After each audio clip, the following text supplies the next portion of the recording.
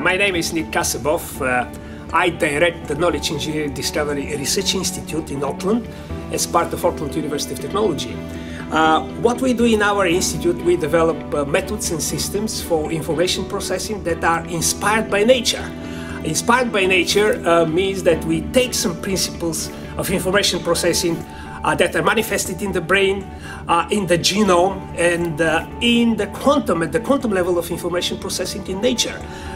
We particularly develop spiking neural networks with novel methods for learning from data, learning spatial-temporal data, and we have several applications of these systems for audio-visual information processing, for modeling brain functions, brain diseases, and for other applications that are related to our research projects.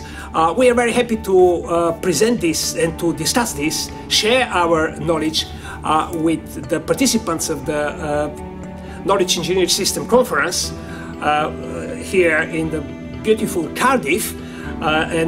We got quite a lot of good response, so we are looking forward to the future development in a collaborative way.